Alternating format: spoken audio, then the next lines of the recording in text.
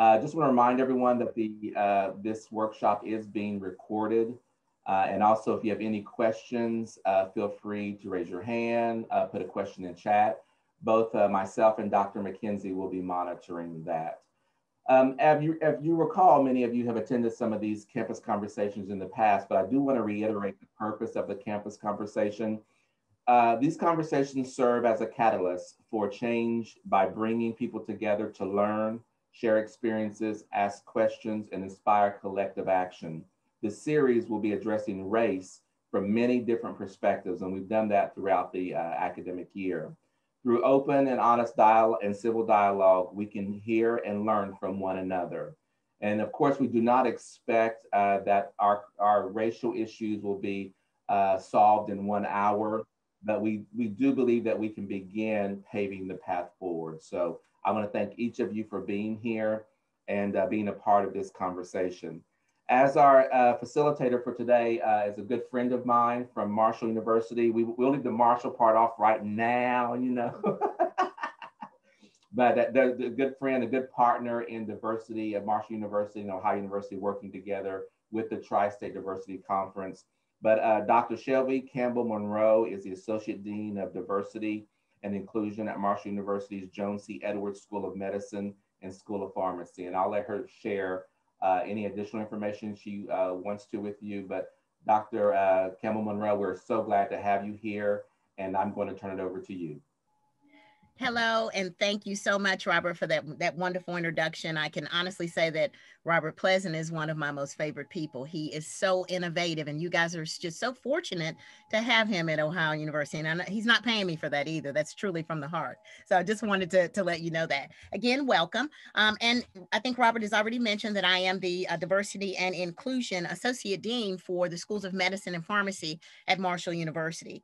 And so first, I want to thank you for taking time to, listen today, and especially thinking about some of the things that we will discuss today. Please know that the information that I am sharing is just, it will be a refresher for some it will be new, but we can't cover it all within the 1 hour. So I'll try to touch on the areas that I believe that are most important. So let me pull first my PowerPoint so that we can at least share that. Let's see, 1 second.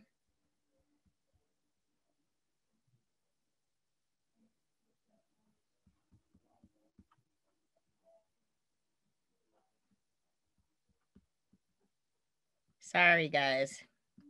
Sometimes I'm good, and today just may not be one of those days. Here it comes. So when we talk a little bit about implicit bias, it covers so many different areas. And so with implicit bias, we could definitely talk for weeks on end. Well, I can't find it now. Okay, hold on for a second. I'm still trying to locate my PowerPoint. Forgive me.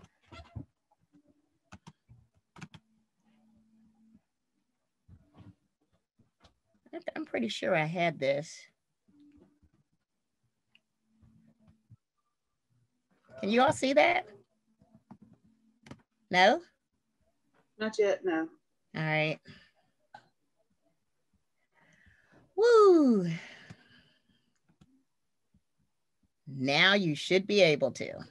Yes. Hey, we finally made it. Thank you. So today for our ground rules discussion, and usually when we're in person, there's many things that I try to set the ground rules for, and it's about being comfortable as we talk about things that sometimes will trigger emotions and other type feelings. And so today our primary commitment is to learn one from each other. And so I encourage you to put, your thoughts or any questions that you have in the chat. We want to make sure that we don't demean, devalue, or put down anyone that speaks up about an experience or the lack thereof. And also for those who are sharing information, should we get to that point, we want to make sure that we keep our personal things to ourselves at that point. Trust what we're doing. As always, we're doing the best that we can. You can challenge ideas, but not really the person. That's not a good thing to do. Speak up for your discomfort, and sometimes we have to step up and step back so that we don't offend anyone as we talk about these most important issues. So today's objectives, first is to, talk a little bit about the insights on how our minds operate, how we understand bias and the origins thereof. Also, uncovering some biases that we have that maybe we didn't think about, and then learn some strategies for mitigating bias. And again, let me mention that we're not going to get it all today. I mean, we could talk about this for weeks and weeks. There's so much out there on implicit bias. And I've been studying implicit bias for probably the last 7-8 years, starting with a week-long implicit bias workshop. It was an in-person workshop that was pretty intense. And I'll talk a little bit more about that later. So we can't begin to talk about implicit bias without first talking about the big word bias. Bias is, we can define it in so many different ways, but specifically, we know that where our biases fall. For instance, it means a strong inclination of our mind or preconceived opinions about something or someone. It could be favorable and or unfavorable, and it could serve to be a good thing or a bad thing. I mean, biases are there for a reason. We all have them. It doesn't mean that we're bad people. It doesn't mean that, we're doing something wrong. It can be influenced by a number of factors, such as maybe a good example would be you're the owner of a newspaper, and the newspaper could be biased towards a particular political party because the owner shares the beliefs of that same political party. So that's a good example of how bias can fit in. So we all have it. Biases, again, can be positive or negative. And we know that our brains are wired to recognize patterns, things that we do every day. We can look at sometimes, and I'll send an email and I'll have transpose letters in it, and then I'll email back and say, forgive the typos, but the person could read it. They could normally read it because we're conditioned to pick out patterns and generalizations. And often our biases or our judgments and the decision-making in many situations can be sometimes healthy. We're walking down the street. We see a lion that's coming towards us. What do? Cross the street. We know it's danger coming. So we can use those biases sometimes in a good way. But it's also possible to have a bias towards an object, a person that's positive or negative. Bias in and of itself is really a neutral term. So there are times when biases can cause us to act in ways that undermine our personal goals or the things that we're doing. And I'll give some examples of that later on. Another good example would be these 3 colors. And I picked these 3 colors because they're pretty common, but I could say that I'm biased towards red. Red's my favorite color. Or I could say I'm biased against blue, or maybe I'm neutral towards yellow. So all of these statements could be true. And I think most people would agree that my particular preference on red over yellow doesn't make me a bad person. It's simply my preference. And I probably didn't do anything to consciously control that being my preference. I like the color red. And so this is how I guess we want to kind of think about where our biases fall, good or bad. So what is implicit bias? How do we define implicit bias? And why does it truly matter? And people say that to me, well, what does it matter? Well, implicit bias refers to our attitudes or our stereotypes. It affects our understanding of specific things, our actions, and the decisions that we make in an unconscious manner. So when we discuss implicit bias today, we're really referring to the attitudes and the stereotypes that affect our understanding of our actions, our decisions, and that in an unconscious manner. So I think to unpack that just a little bit more, implicit bias are attitudes and stereotypes that affect our understanding and actions, our decisions, biases that are activated involuntarily. It's without our control. We just do it because it's something common that we do and we work through. And it's not accessible through introspection. People who engage in this type of thinking they're not aware. And a good example, I guess, of introspection is when you mediate, you try to understand feelings. You're trying to look inward to find out why you're acting a certain way. Or you're checking out your own thoughts and feelings. And in your mind, you're trying to think about why did I act that way? You're self-reflecting. And so that's kind of what I mean when I talk a little bit about introspection in regards to implicit bias. So the characteristics of implicit bias, it's robust and pervasive. The associations don't necessarily mean that they align with our beliefs. We generally hold our biases in favor of our own groups, the things that we do, the things that we're comfortable with. Implicit biases have real-world effects on how we behave, and they're malleable. So it means we can unlearn them. We can learn and we can unlearn.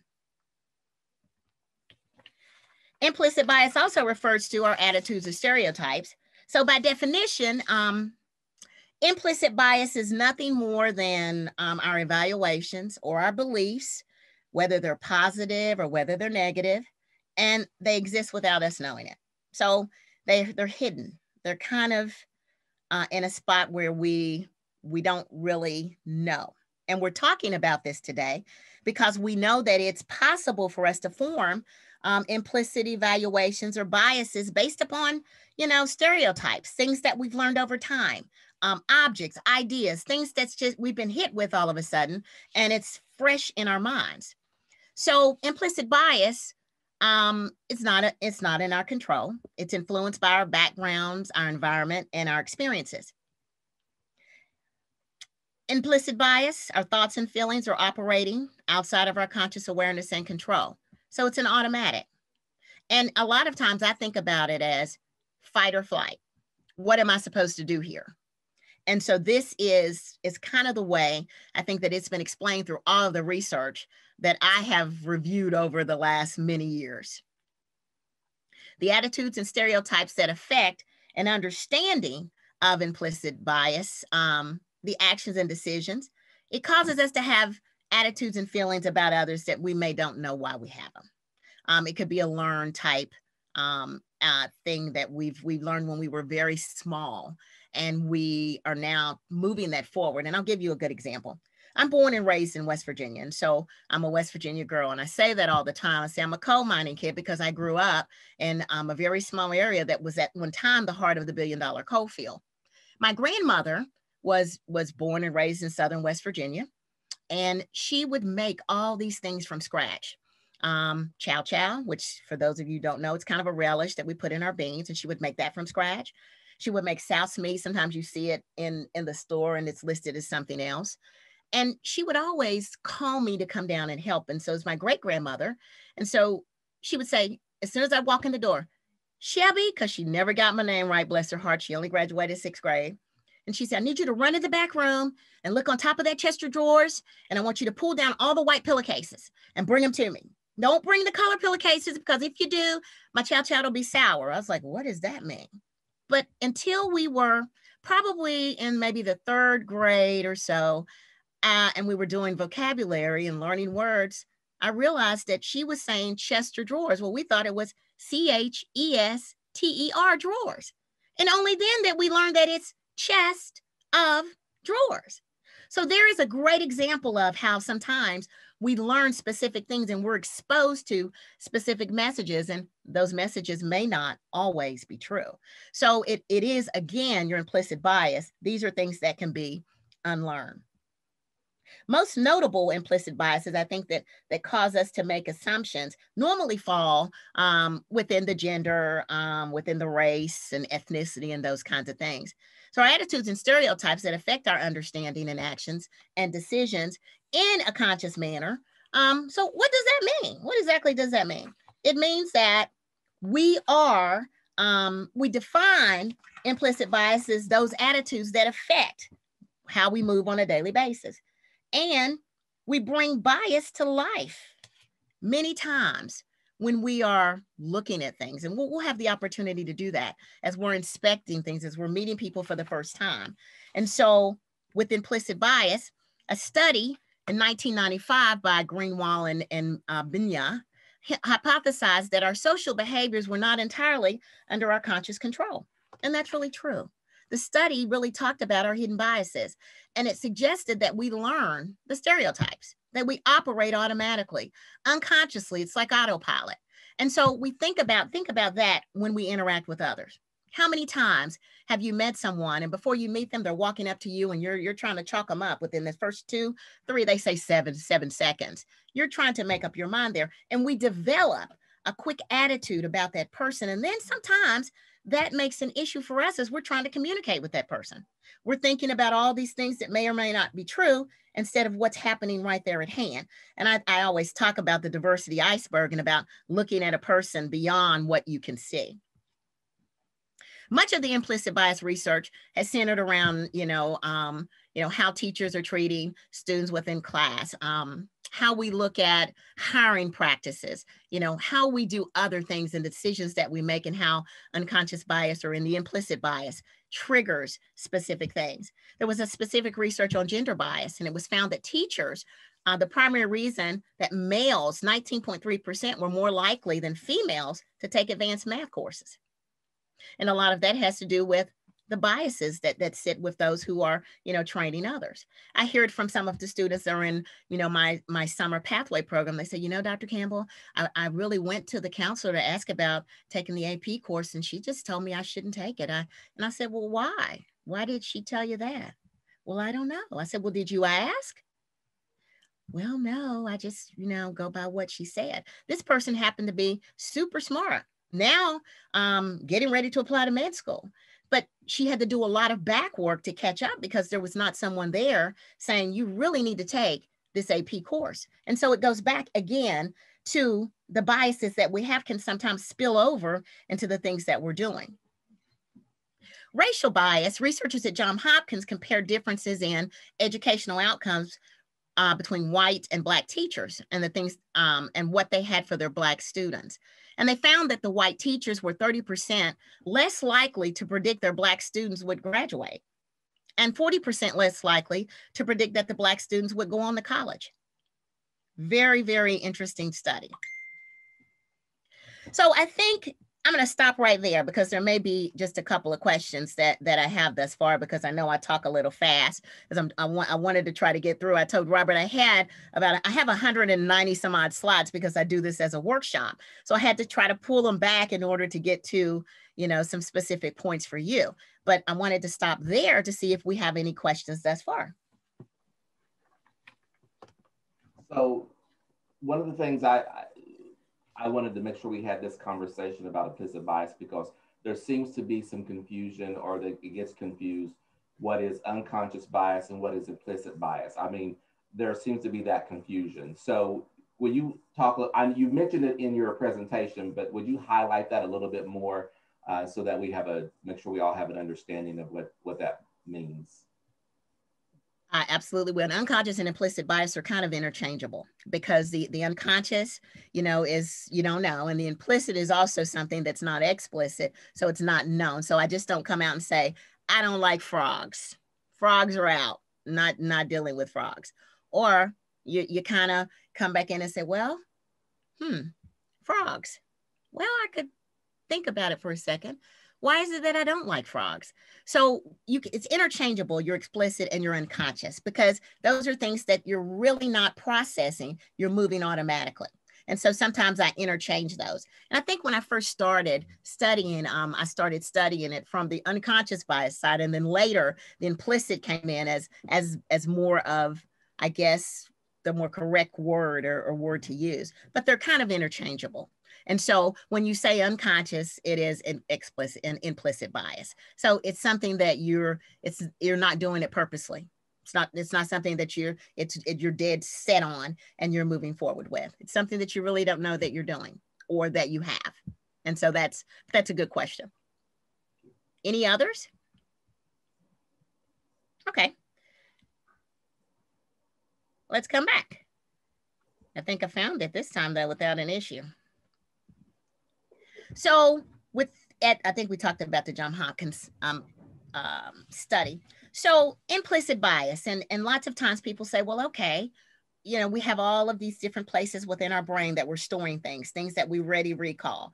And so when I talk about implicit bias, I always have to bring out schemas because they're templates of knowledge, things that we have within our minds that we go to look for it. And with it, it is a conscious, more or less in action that we look for, that we're pushing for, that we're moving to, so that we can decide where we're going to place things. We automatically categorize. We know we do it. It's something that we do for just about everything, not just people. And so once an individual has a specific thing in their minds, sometimes it's activated no matter what. It's something that you've seen. It's something that's come along. And I think that's probably the best explanation without going through a long line of when we talk about schemas. And schemas has a very good place where unconscious bias is concerned. For instance, and we talked a little bit a few minutes ago about implicit bias. Well, the explicit discrimination is a conscious action. Remember I said, I don't like frogs, boom, that was it. And schemas is a non-conscious expectation. It's more of a stereotype that's associated with specific things or specific groups. And it's things that we've done, things that we've heard for years. And a great example of this is I have a very good friend. We do lots of things together. She is a shopper. She can find a bargain. I don't care if it's in California, right here from West Virginia. And so she often will come to me and she'll say, hey, I want you to come and look at this stuff. Look at all the stuff that I got. Oh my goodness, I found this deal. And this, and I said, oh, that was very expensive. How much you pay for that? And she said, I Jewed them down. I said, what? What did you say? And she said, well, I Jewed them down. I said, okay, we need to stop right here because I want to know what you mean. Explain to me what you mean by that. Well, there was nobody there Jewish. Okay, so why did you say that? And then she said, you know, I've never thought about it. I mean, it's a word we've always used. We've always said it that way. And I says, but do you recognize when you say that what you're doing? And so here is a great example of what she has associated with over things that she's learned over time that she's never really thought about the effects that it would have on someone else should they hear it. And so we had a long conversation about it. And I gave her some things to read and we talked about some things. And now she doesn't, she'll say, nope, I got a great deal. And guess what I did? I talked them all the way down from here. So she no longer uses those same phrases. So when I think about, we think about schemas, we think about often how things are just kind of there, things that we've learned over time. And it is based upon, something that was incorrect. So here, I'm pretty much saying that our schemas can be distorting and result in poor judgment. So just a poor judgment of what she said about her shopping experience. And so think about that in terms of how we're moving through the day and the stereotypes and things that play into what we do on a normal basis. Schemas are widely shared. And I think I talked a little bit about that already. Regardless of gender or race, people have a threat. They get threatened sometimes based upon schemas that are associated with something that's super personal, our race, our gender. We hold them all about men. We hold them all about women. And I think about, as my son way back when you were growing up, as if I grew up in the dark times, he always says, Mom, you way back when you grew up. Well, I think about it. When I was growing up, I can only remember one person that was a doctor in my town, and he was a dentist. So I think about the schemas, and then whenever I do the implicit bias test and why it told me that I had a bias towards women in science. And so again, it goes back to the things that we have learned. We're not aware that we've learned them, but we're utilizing what we've learned to move through our day.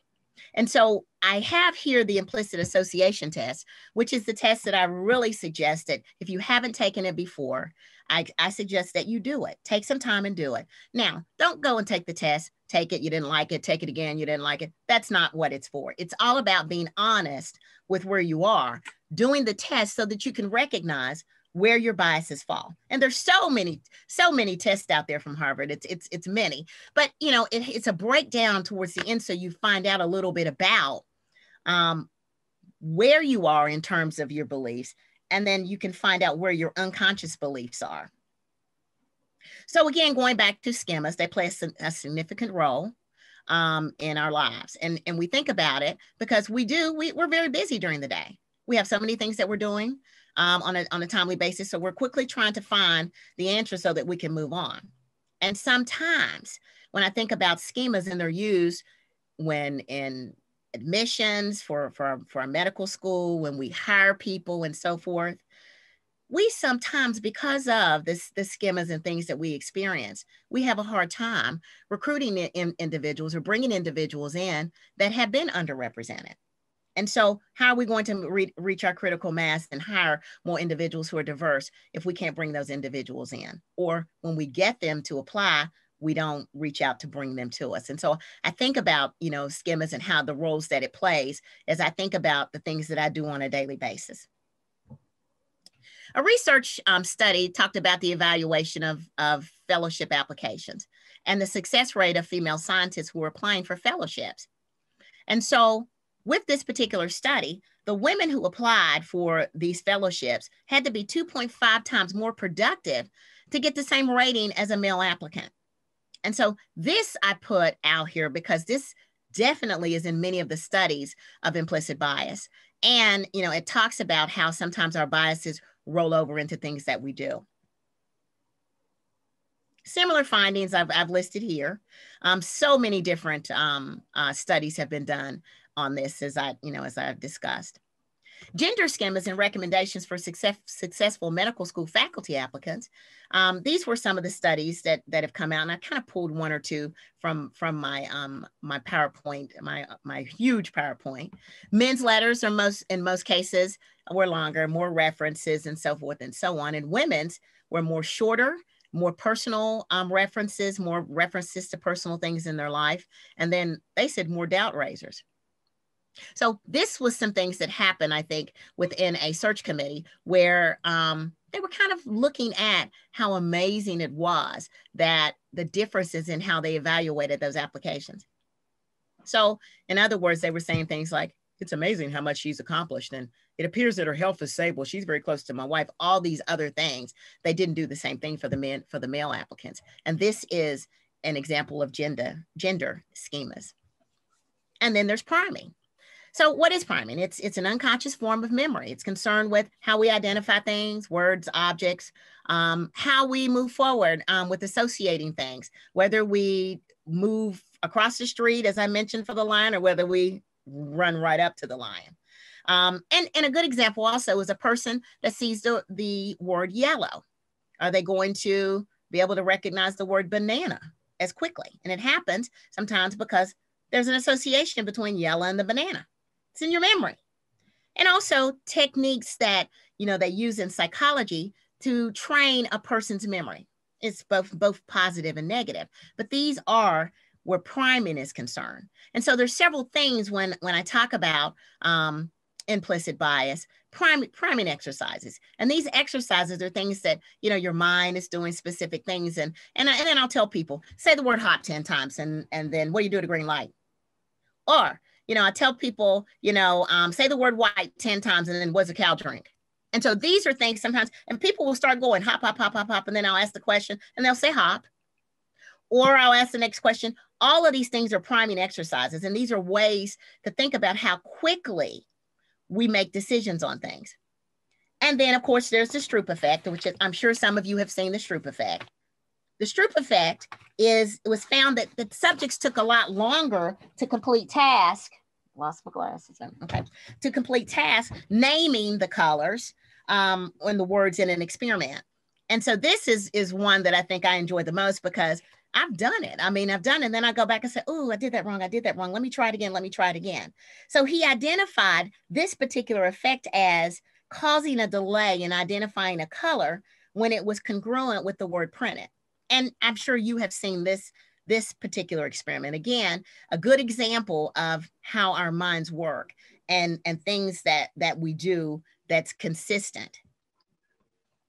Because we're unaware that we are imposing a interpretation, specifically, generally unaware of our experience, and we're looking at this specific auditory effect. When you look at this, you look at the sizes and the shapes, and it looks like the monster in the back is huge, chasing a small one, when in essence, they're the same size. So it's our perception of how we see things. the key information I think to remember is that our brains will continue to rely on our experiences. It's what we do. It's how we move through the day. It's how we think about fight or flight. It's how we think about attacking things.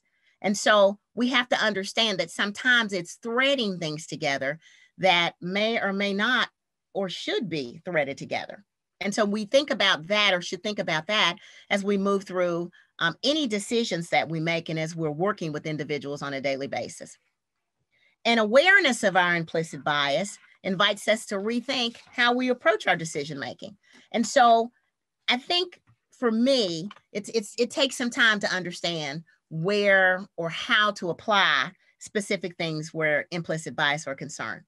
It takes a little while for us to think about how to approach, specific things and how to make ourselves better.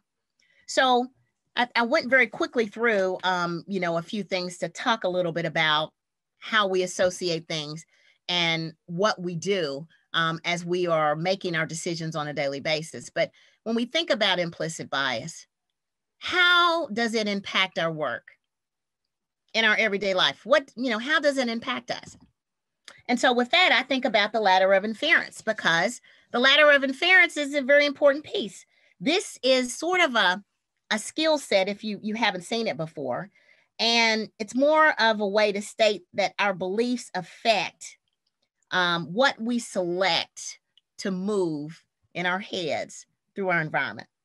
So in other words, what are we choosing to remember? What are we choosing to move forward? Sometimes as you think about this, we have something that we're really trying to prove. And so I say, wow, I know for a fact that she had on red shoes. And I know she had those red shoes on, and I'm sure of it. I'm sure it was red, and really those shoes were blue. So we think about the data that we remember. Sometimes we're getting so much, we select certain information from information that came from an assumption of some sort. Or we believe that our beliefs are true based upon an experience that we've had. And maybe in most cases, it was an individualized type experience. So I think when we think about the ladder of inference, we think about, our observations, and then of course it leads to our actions. In the center of that are our assumptions. What exactly are we taking from that that's making us not think about our decision as we're moving forward? So let me stop there and ask if you have any questions thus far. I know I'm talking fast. I'm sorry. None? Shelby, one of the questions I've got, and I think you've covered part of it, we always invite all the participants if they want to give an observation or to ask a question. And one that I got from multiple people is, how can I kindly correct my family when they openly give in to a stereotype? Now that's going to be something that we'll cover later, but just to kind of give you a quick purview of that, it's kind of hard to just, people feel attacked when you say things to them like, well, I don't know why you said that and that, unless you're very close to that person. And so sometimes it's hard to mitigate that. And so often it is by giving examples, by talking about storytelling, talking about things so that they can see things from a different angle. And lots of times it is the person has been conditioned in one specific way. And I think prior to, as we began this discussion today, I talked a little bit about a conversation I had with a gentleman regarding the Black Lives Matter. And so he talked a lot about, as he was growing up, that his family was pretty prejudiced, and that he learned later as he went on and he grew and he went to college, and some things had changed, some things that he didn't, the things that he had learned had not necessarily been true. And one of those things that he mentioned, was that Black people are lazy. And then I laughed because I said, well, we hear that all the time. He said, but then, Dr. Campbell, I have known you now for the past 2 years. He said, and oh my goodness, you do like 50 million things. I was like, yep. So I debunked that myth, didn't I? And so we laughed a little bit about that. But I think too, it goes back to our experiences. And it's about that open conversation and someone willing to learn. And so it's more or less debunking that myth. Sometimes you can talk to your, a whole different color in your face and you still don't get your point across. And so it's something that has to be, they have to be open to learn and want to know and understand that times and things have changed and we have evolved and things are just a little bit different. And so we'll have a couple of slides that'll talk a little bit about that, and I'll touch bases on that as we move forward. Let me see. Back to the ladder. So let's see if I can get this going. So what do you see first here? I know you've seen this picture before. So I first looked at it, the very first thing I saw was an elderly woman. I was like, oh my goodness, it looks like then I kept looking, I was like, it looks like it's changing. And then you see a young lady. And so this I usually put out there because again, this is our perception so that people understand, what do you see first is my question. And the reason I ask that is we're sizing this up. As soon as we look at it, I start looking, oh, wait a minute, it's an elderly person.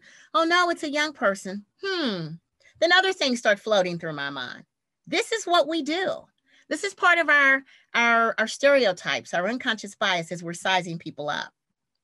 First impressions. Do we size people up? Yes, we do. In about 7 seconds. And during that time, we're using all of these things, these learned behaviors, all of these other things that have hit us over time. And we're using that to evaluate that person right there.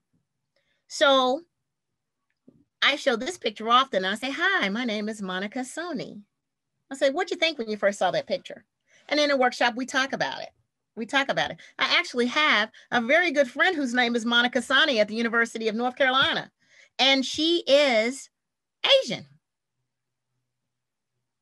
And we laugh when we talk, and I sent her this and I said, look, here's your twin. And we talked about that. And so she says, oh my goodness, we've got to talk a little bit more. But think about how often we size individuals up based on just how they look. At least half of the exercise I get every day comes from jumping to conclusions. We do it. We jump to conclusions. And a lot of that has to do with our biases and our implicit biases. So who are we? I mean, who are we? We're people with different backgrounds. We're people with different cultural experiences. We come from different places. We participate in different things. We're full of differences, human differences, similarities, characteristics. And I always never lose the opportunity to put the diversity wheel out there because that's what I do on a normal basis. But when I think about, who we are, I think about all of these things. We're also very different, yet we're alike. And so in this, when you think about implicit bias, think about how often we take all of these things that we learned over time and we form our opinion without knowing the entire thing. So I loved Highmark, West Virginia, because I have a very good friend, Dr. Johnson, who visits me whenever she's in the area. And I said, I want that slide. And she sent it to me. Our changing demographics, 2050, it says, this is what our demographics will look like. In 2000, this is what our demographics look like. And in 2100, move it up so I can see, our demographics change, quite a bit. And so I show this slide to think about, we have so many rich backgrounds and cultures and people from different places. How is it that we often end up with our implicit biases? Why is that? Again, it goes back to our learned behavior and things that we learned over time. How does implicit bias work in everyday life? For the homeless. How many times have you walked by someone asking for change, and then you formulated something in your mind and you're saying all these things as you're walking down the street in your mind or to someone else? How does that work? Well, I think about this. With implicit bias, I often have to think about putting myself in another person's shoes, empathy. The path for that person, I'm sure, was different from mine. And these are things that you have to think about. But again, it's not something that you can do to mitigate those overnight. I think about implicit bias work in everyday life in media and in criminality. And I turned on for the news the other day, and I think it was Massachusetts. It was a mother and father talking about their 6-year-old was expelled from school and reported because of some type of sexual misconduct. 6 years old. Now, the young man, his mom is I don't know what nationality. His dad's a Black man. And his dad actually came on TV and said, you know, I really believe that there needs to be additional training for them to understand this is a 6-year-old. He hasn't learned, he doesn't know anything about anything when it comes to, you know, sex. We've talked about him with specific things, you know, inappropriate, you know, hugging and all these other things, but he's a 6-year-old. So why is it? So in this particular picture at the top, it says a young man was walking through deep flood water, you know, after looting a grocery store. Well, how do we know that this young man was not trying to save his stuff in a trash bag as he got out of the way of the water?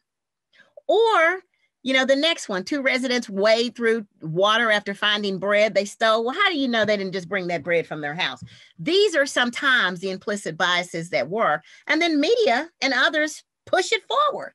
And so I think about that for all the things that's happened over the last 8 years, how media has played heavily into, sometimes in a negative fashion. And then, of course, the last one. Now, I don't know. He's jumping out there, so that might not be so implicit, but we don't know. We don't know. And so, again, it goes back to our assumptions, our stereotypes, and our beliefs. So how does it work in everyday life with the loss of innocence of children and criminality? And I talked a little bit about that, dehumanizing Black children, the consequences of, and there's so many studies out there on, you know, children and, you know, how they are conditioned very early on with, you know, to think about race and differences and those kinds of things. And it brings back to me a memory on a short vignette that I remember seeing about a young 2 children, like they were in a study and they were looking at a film of children walking down the hall. And one little girl who is Black drops $1 and a Black girl's walking behind her. And it just shows that caption. And they asked the child what they thought.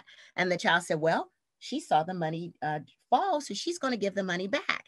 They flipped it to have the white girl walking down the hall drop the money and the Black girl walking behind her. And the little Black girl said, well, I don't know. I think she's going to steal the money.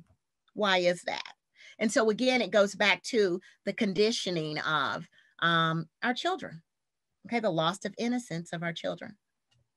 How does it work from the school to prison pipeline? This one, because I often sit on the ACEs, in the ACEs meetings for the adverse child meetings, and it talks, they talk a lot about this, children being, disciplined within the classroom, and they're put out of the classroom, more so children of color. And so what that does for them, there's kind of a connection, putting them out of the classroom, they're not learning, the angriness that falls behind that, and other things as they move through life, eventually prison pipeline. And so this is a very good example of how our unconscious bias works from the school to prison pipeline.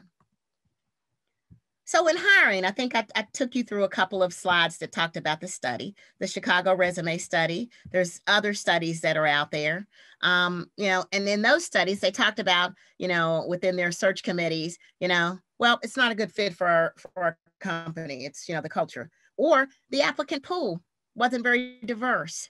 There's biases in social media.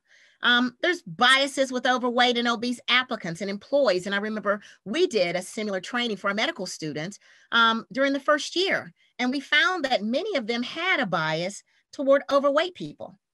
Definitely not a place in healthcare. And so that's something else we had to work with. There's other things, the criminal records, poor credit histories. There's other things that affect those with disabilities, both visible and invisible, and those who identify as LGBTQI. There are implicit bias things that happen to prevent the hiring of individuals who may not identify, or as they said, or I say here, not a good fit. To me, that's just an underline saying, well, they're not the same as us. So let's go to strategies and tips to combat implicit bias. So implicit bias, we know everyone has it. I mean, it's often incompatible with our culture's, our conscious values. As I mentioned before, when I did the IAT test, I found that I had a bias towards men in science. Why is that? Why was that? And then, you know, I took that many years ago. Hopefully I haven't gone back to take it in a couple of years, but it really made me think about why I felt that way. And I thought, I don't really feel that way, but deep down somewhere I did. And it all had to do with the conditioning of my not seeing probably many scientists as I was growing up. But the flip of that is my mother was an RN. And so I knew about many other things, and I could foresee a woman being a nurse, but why couldn't I think about it outside of that? So there's other things that fit with that, but that was a very good example. To break the cycle of becoming, you have to become more mindful. And I put this statement out there because, you know, it basically talks about people are able to focus on different things, and that we learn things, we can unlearn them. That's really all this really is referring to. We can unlearn specific things. So if we have a negative stereotype about something in specific, we can change that negative stereotype with being educated. We can learn from others. And I think that's probably the other thing to say. Debiasing techniques, and you're not supposed to feel guilty about your biases. Everybody has it.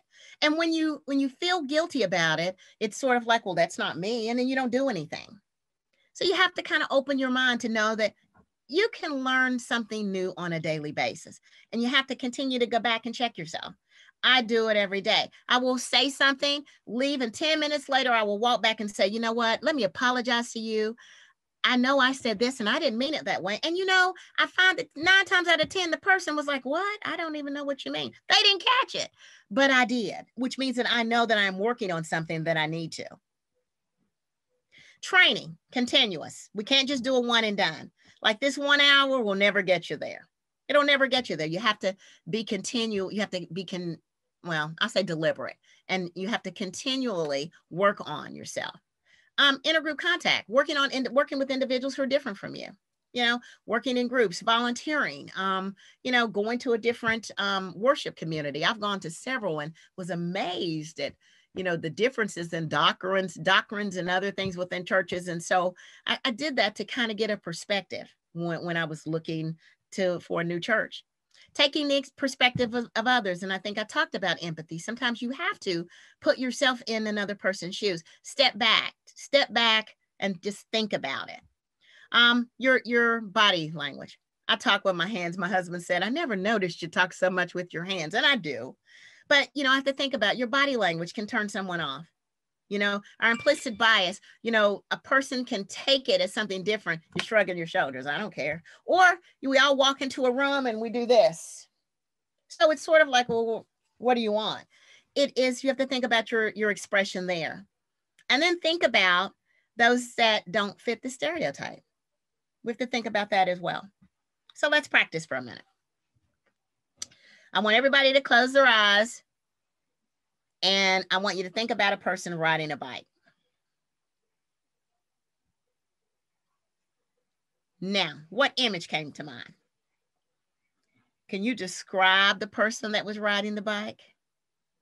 And usually we're in small group, we talk about this. Can you think about where you saw that person riding the bike? Now, I'm not going to ask you to share, but I know that often whenever I'm riding or I'm thinking about this, and the first time that I did it, I could only see myself riding that bicycle. And then I thought, wow, why didn't I put somebody else on that bicycle? And I say this because it's more of thinking about, it's, you know, more of a debiasing technique. So you're thinking about the individuals that you work with on a daily basis. And if that person that you saw riding the bike was different from you, then that's good because you're thinking outside of the box. Further reading, things that I think should be incorporated into your reading, and especially with bias, practicing what you've learned. You can introduce them to your family circles. These are really good. And I actually talked a little bit about some things that came from The Blind Spot. It's a great book, and I've read it so many times because it really breaks down the IET. There's also The State of Science, the Implicit Bias Review. And then the everyday bias, Howard Ross. Howard Ross, we brought to speak at the very first Tri-State Diversity Conference. He's an awesome speaker, and he's done lots of work in implicit bias. And I actually attended his implicit bias lab for the 1 week intense, very, very intense. And it really put me in touch with who I was, and then what I needed to do to mitigate, some biases that I had about specific things. And so it then sent me on a whirlwind. I just started reading everything that I could get my hands on with regards to a book that I don't have up here that I've read several times, and he really breaks down things mathematically. It's called The Difference by Scott E. Page. This is another good book for further reading to help open your mind to, how we deal with our implicit biases and so forth. Other tips to fight bias in your home and circle is, when you see something or you hear something that isn't right, and I talked about the story with my friend, talk about it. Stand up for it. Talk about it. Say why it's right, why it's wrong. And you can agree to disagree. Make sure it's a comfortable space. Make sure you pick your battles. You may not want to, pick it with Robert if you're not good friends with Robert, but you guys may be able to talk about it if you have that question. And so it takes time for you to think about it, and we have to discuss it in order to work through it. And so in order to do that, you have to know a little bit about, where your biases fall. You have to be honest about that so that you can work on them. When you address them, it enables you to value your differences. It enables you to, acknowledge other cultures. You can look at the strengths and focus on the strengths and recognize the importance context of others' lives. And so we know that we, again, are more alike than we are different. We have to think about, for me, I'm always thinking about equality and equity. And so this was a great example of that. The first picture, it looks as if everybody was benefiting from the same thing. And the second picture, it looks like it's, they're trying to give them equal access, but then you took down all of the things that were in the way. And all of those individuals can now see the game without any barrier. That's kind of where we are when we talk about implicit bias. Engage in self or team affirmation. Find ways to think about those who are different, those who are similar. Find common denominators. And remove, whenever possible, bias information. And so it's something that I made a suggestion for our admissions team, and we do some of that. And I think it makes a difference. Even though we think it doesn't, it really does. Reflection questions. Your cultural background will impact how you interact with others. Positive implications means that it could influence your background, contribute to your role. What negative implications might exist? Do you work with diverse groups? If you do, what have you done to become more competent? What have you done to learn more about those specific groups? Names of groups or people against whom you were taught biases. Think about that. Sit down and do it one day. And then think about what you've done to rectify that, or what you've read, and what have you learned that really, it really debunks the myth or the bias.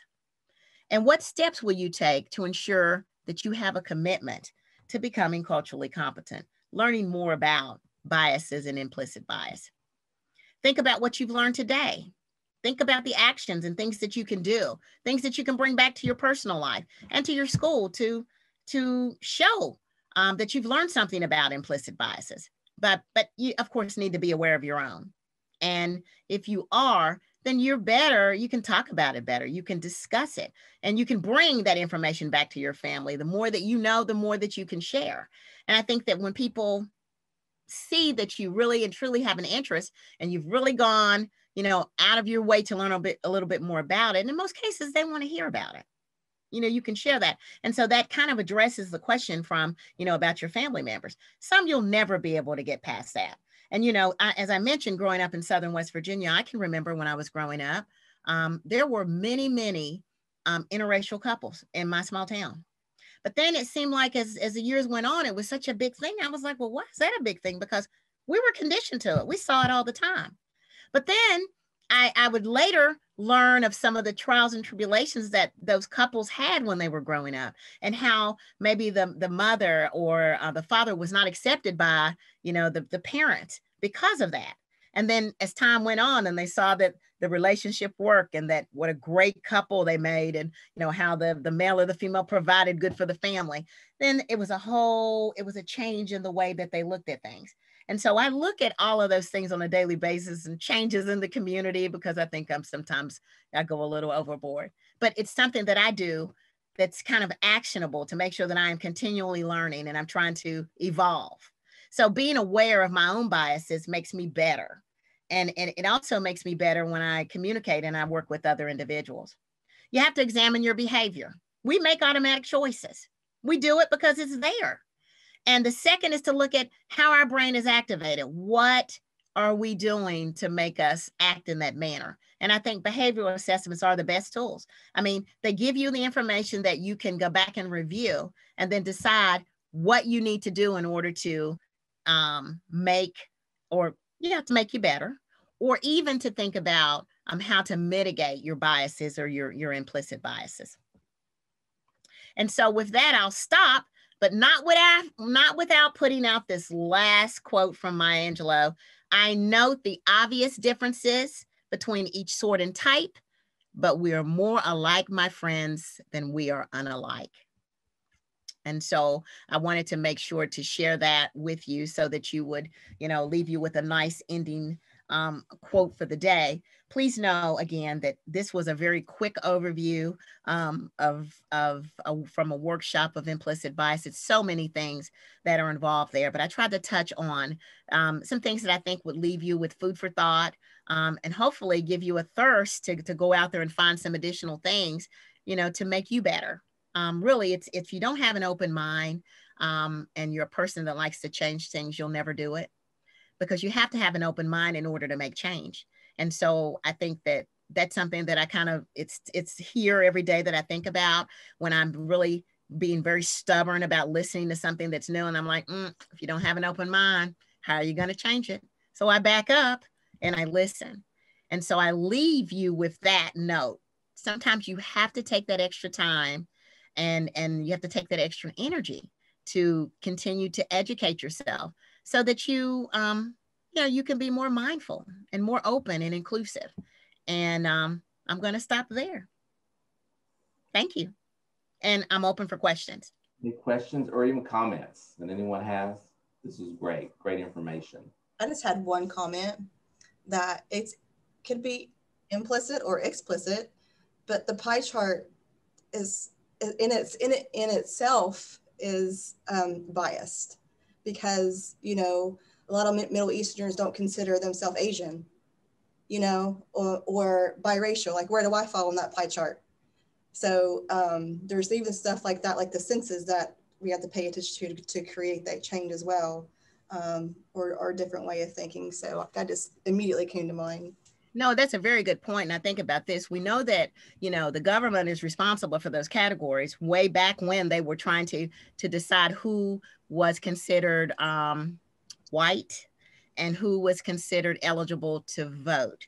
And so that's kind of, how those things happen, and I say that often when we look at, our numbers for the census, when we see the category that has multi-races, that can mean almost any and everything.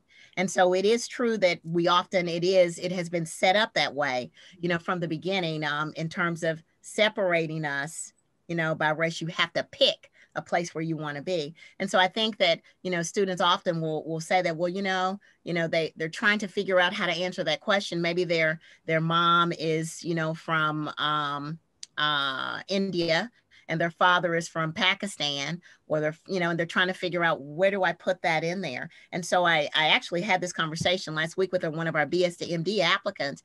And, she said, what was interesting is I came here when I was 3 years old, and it was just very hard for me being a brown girl. And I was like, oh, very interesting. I've never heard, anybody say that before. And she said, and it took me a little time to integrate, as I grew into the community. And so you're very true. Lots of things will, unfortunately, we will look at those and we'll say, wow, that was an implicit bias. And just to kind of give you a last good example, I went to lunch with, pre-COVID, with one of my good colleagues from the School of Medicine. And so we went into a restaurant downtown Huntington. And so she came over to the table and took our order. And so when she came back, she brought back silverware. And he looked at me and he said, well, that's a bias. I said, a bias? He said, well, an implicit bias. I said, well, why? He said, I like chopsticks. Why didn't she give me the chopstick? Then I said, oh my goodness, you listened to me. And we laughed about that for a little while. But again, it goes back to sometimes our beliefs, the things that we've had over time. She probably walked to many tables and put the chopsticks down and said, I don't want that, I want a fork. So again, it goes back to that. But you're correct. There are many types of I think, implicit and biases that are there that we don't recognize. And others don't recognize that they're there either. So that's where conversation comes in and why we have to continually educate ourselves there. But great comment. Thank you. I also want to commend the students and all those who've asked the question, if my family believes a certain way, how do I handle that? I just want to reiterate that you have folks on this campus, you're looking at a bunch of them now, that if you need to have a conversation with someone, please feel free to do so. Come see one of us. Also, Dr. Campbell Monroe, I will make sure that we have her email, that we'll put that in the chat, so that if you want to get a follow-up, any kind of follow-up questions for her. But I think you said it right, Shelby, though, that there are some people that will not be open to this, but we have a responsibility to say something.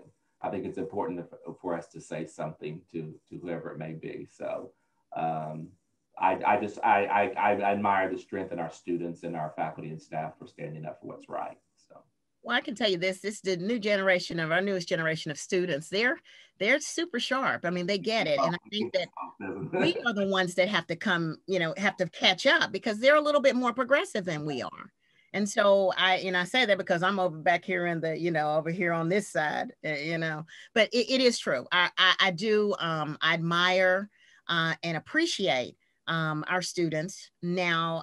They're in the innovative thought process and the things that they're doing is great. So it's really good that they did come out and ask those questions. Often when we're doing these types of discussions, people are just a little bit shy about talking about specific things. And so it's good that they were able to send questions. Absolutely. Any final thoughts from anyone?